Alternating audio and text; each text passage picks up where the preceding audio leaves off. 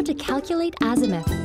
Yes, it's spherical trigonometry, but it's not rocket science. Azimuth is simply the angle of an object in the sky along the horizon.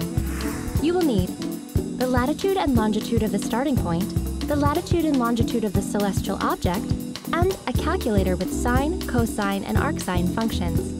Optional, a chart or map, and a GPS device. Step 1. Determine the latitude and longitude of the starting point or your observation point from which you'll calculate the angle. Use L to represent the starting point latitude. Find latitude and longitude by going to the location with a GPS device. Step 2. Find the latitude and longitude of the celestial object. Use D to represent the latitude of the point on the Earth where the desired object is straight overhead. Step 3. Find the meridian angle represented by T, also known as the local hour angle, or LHA. It is the difference between the observer's longitude and the longitude of the celestial object. Step 4. Calculate the altitude of the object called H. Multiply the sine of L by the sine of D.